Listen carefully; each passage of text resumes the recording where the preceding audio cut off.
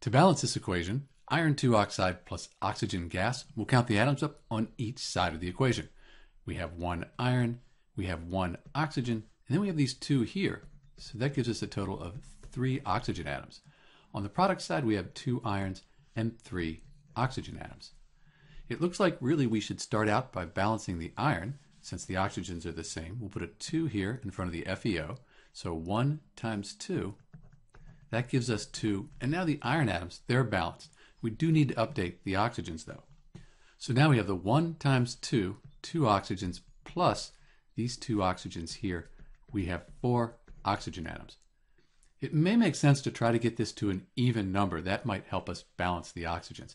So we could put a coefficient of 2 in front of the Fe2O3. We have 2 times 2. That gives us 4. Then we have the 3 times the 2 here. That gives us 6. So things are a little bit off on this side. But if we change our coefficient here to a 4, that would fix the Fe's, and that might fix the oxygens. So let's try that. So we put a coefficient of 4, and now we do need to update these numbers here. So we have the 1 iron times 4. That gives us 4 iron atoms. Those are balanced. Then the oxygen atoms, we have 1 times 4 plus the 2 in the O2. That gives us 6, and now this equation is balanced.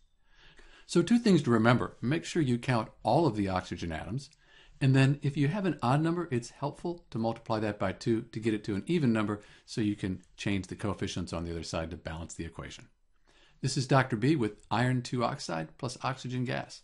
Thanks for watching.